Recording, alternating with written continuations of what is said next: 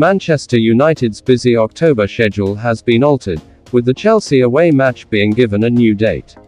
The Premier League has announced that the top-flight game at Stamford Bridge will be brought forward by one day, from Sunday 23 to Saturday the 22nd of October. However, the new kick-off time is still to be confirmed. As a fixture of perennial interest, the Reds' trip to Chelsea had been selected for live TV coverage in the UK, on the Sunday afternoon, by Sky Sports.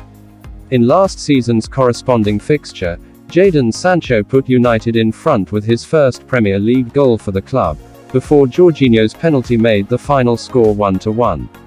The other item of fixture news concerning United today is confirmation that the Manchester derby will not be moved again and will therefore be played at City's Etihad Stadium on Sunday the 2nd of October at 1400 British Summer Time. It was initially switched to that date when the latest round of TV selections was released, again having been chosen for a Sky Sports broadcast. At the time, it was still subject to change in the event that City were drawn to play in the Champions League on the following Tuesday, but the Blues' home game against FC Copenhagen has instead been scheduled for Wednesday the 5th of October.